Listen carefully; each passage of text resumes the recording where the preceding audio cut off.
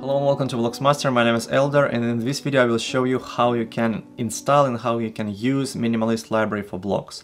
So without further ado, let's jump to our computer here.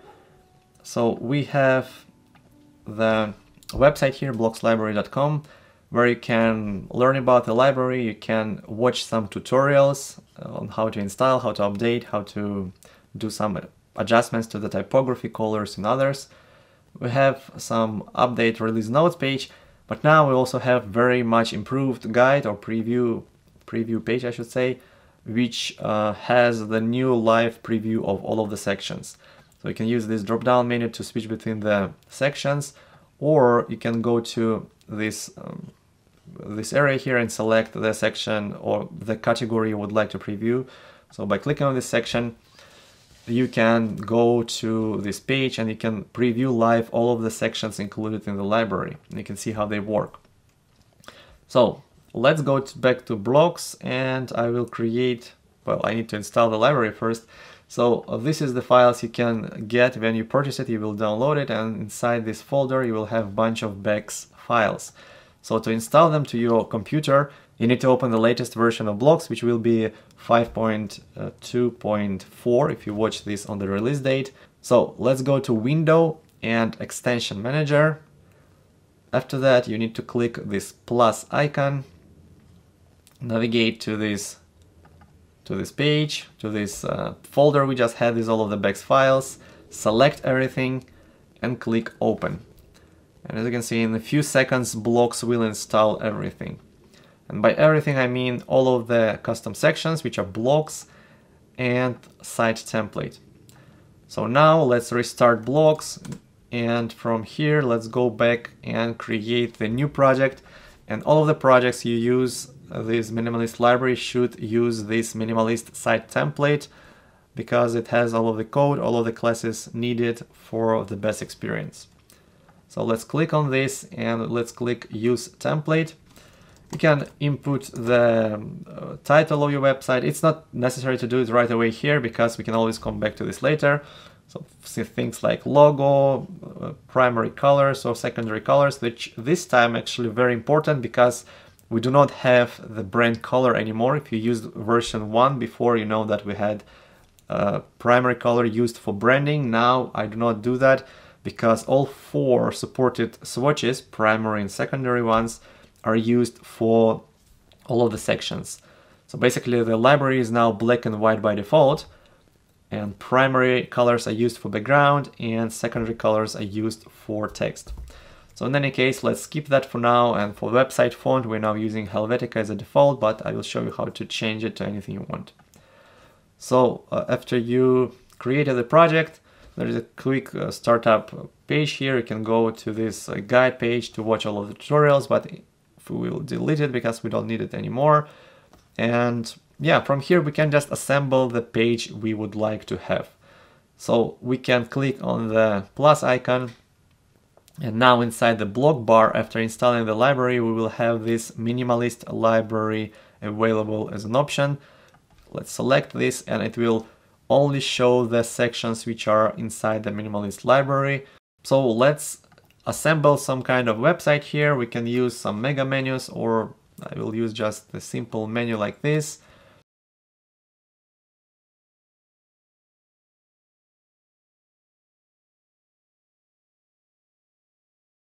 The thing I would like to recommend to you is at least checking out what's included in the library before you start building the websites or using the library.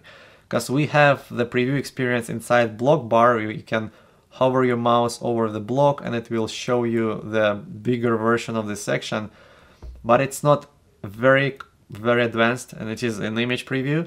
So I recommend to open this preview page on your browser, and you can always come back and forth between the Blocs application in your browser. So you can, for example, you need a FAQ section, you go to FAQ category here, and you can see how this will work on the live website.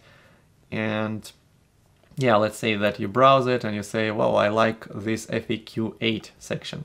So now let's go back to Blocs, and you can directly go to FAQ 8 section and add it to your project. So let's go to FAQ, and we have FAQ 8 right here. And as you can see now, we have it inside our project.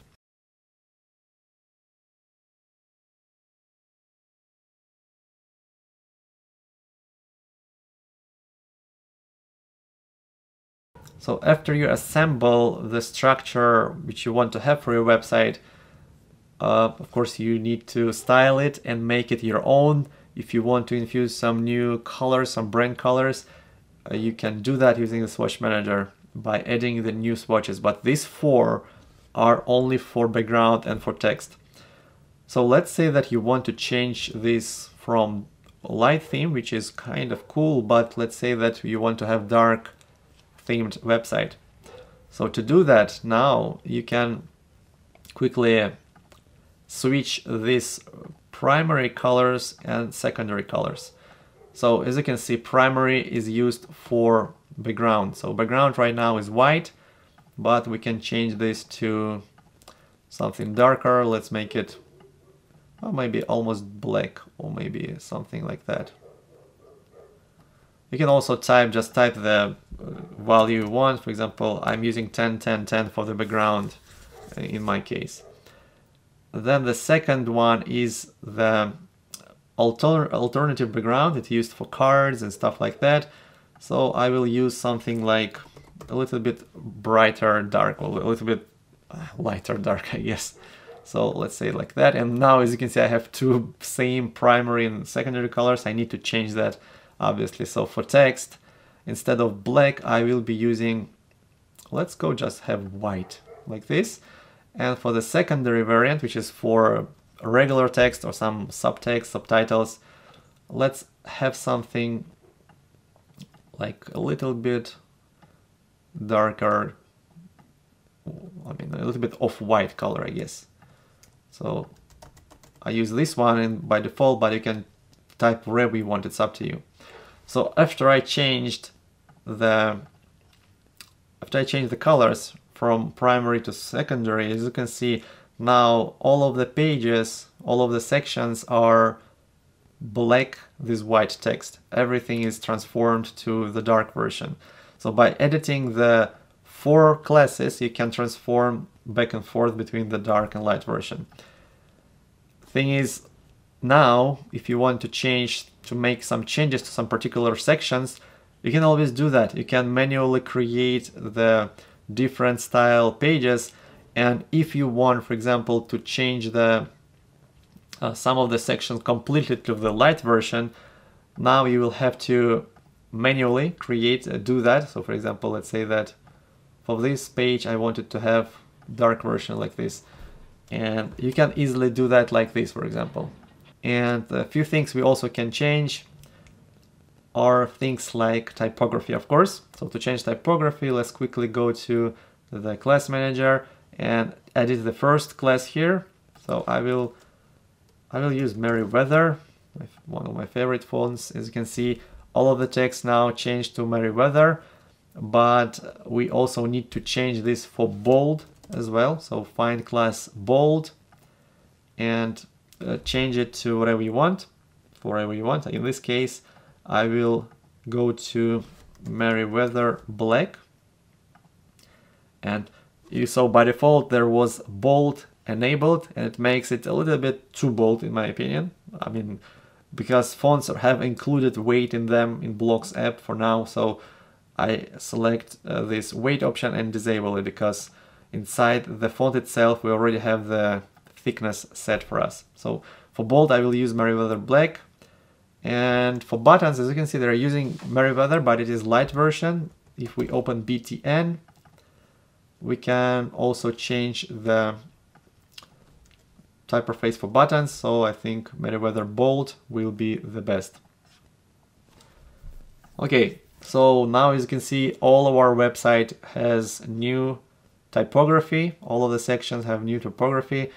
And I think another thing I would like to change is the rounded corners on things like, for example, this page here, this pricing section here, or the FAQ section, or buttons, or these cards here. all of them have rounded corners now, and that's all by design, because if we want to change it to something else, we need to edit just a couple of classes. Let's open Class Manager again and edit the global radius class. So global radius, if you go to the third tab in this class, you can see that we have 10 set as a radius. If we want to change it, we can type 28, we'll make it even more rounder, but I want to make it completely square, so I will type 0. And I will go to the last tab and I will check important, which is important to override all of the other settings we have. So I will click done and I will do the same. I mean, not the same, I will change the buttons as well, because you can see buttons are not affected by the global radius class. So let's find BTN, go to the third tab, and instead of 10, type 0. And this time we don't even need to go to the important thing. So click done, and now if we go to preview, you will see that all of the buttons, all of the elements now have the square design, which I also like. As you can see, everything works perfectly. So the workflow I would like to suggest here is not to use this out of the box for your website. Although you can do that to really simplify your workflow, but actually my idea behind this product is to provide you the tool to create and quickly assemble 90% of your website. And after you do that, you can input the remaining 10 into the content, into the styling, maybe adding some fancy buttons, because by default all of the buttons are black and white now. If you want to have some CTA, beautiful CTA button, you should create it yourself like you will usually do inside Blocs application. But you're not tied to one design, you can choose wherever you want, so this is the big advantage. And once you have all of the settings you want for typography, for colors, for rounded corners, you can continue to add the new sections. And the beautiful thing is they all will follow the settings you already have. For example, here as you can see, all of the styling, all of the typography and colors are respected. If you want, for example, to change our website to completely different color, for example, something like that, we can also do that. As you can see, now we have completely different red styled page. So I will add the new preview for header. And by the way, as you can see, the thumbnails for the block bar are always in light version, like they will be by default in Blocs application. So I decided to keep it always white to make it easier to preview. So let's say that we want to have this section this time. Once you're happy with your website, of course, go to Menu Manager, like adjust the links, make sure that you have all of the links and buttons connected to the right pages. And yeah, you can publish this website, of course, after changing all of the content, all of the images. In some point, if you decided to go back to light version, again, all you need to do is adjust 4 of these classes. Let me switch back to the default values, which were before I edited this. As you can see now, everything is in light theme and every element is perfectly styled for the light theme. So this is how I use Minimalist library all the time for my freelance projects. I use it to quickly assemble the pages and choose the layouts, and then changing the global styling for text, for colors, for corner radius, for example. And at the end of the day, it allows me to save a lot of time.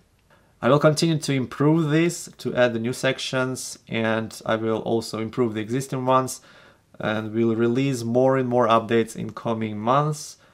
So yeah, what are you waiting for? Go check this out and make your website this much improved minimalist library for Blocs.